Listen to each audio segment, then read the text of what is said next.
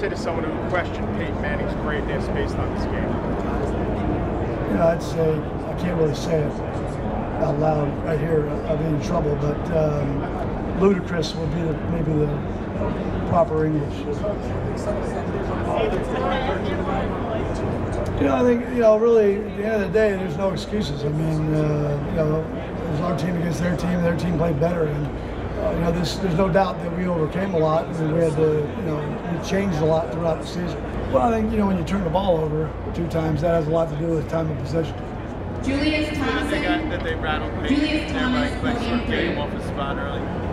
I don't think there was I guess there was a sack late, but I thought Peyton did a good job in the pocket. Their pressure did have something to do with it, and their pass defense is outstanding. Led the league in pass defense.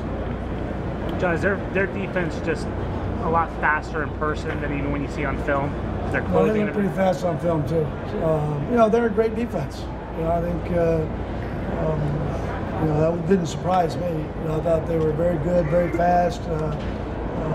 They're well coached, and they did an outstanding job. Well, they're all difficult. I mean, this game's only fun when you win, and it doesn't matter which game. And at the end of the NFL season, there's one happy camper, and that's the Seattle Seahawks tonight. Question one: does the margin of defeat really matter, or is it different? Not really. It's obviously. I would have liked for us to play better, and I feel bad for our fans, our owner, everybody that's followed the Broncos, all these fans that made the trip out here. I'm disappointed for them too.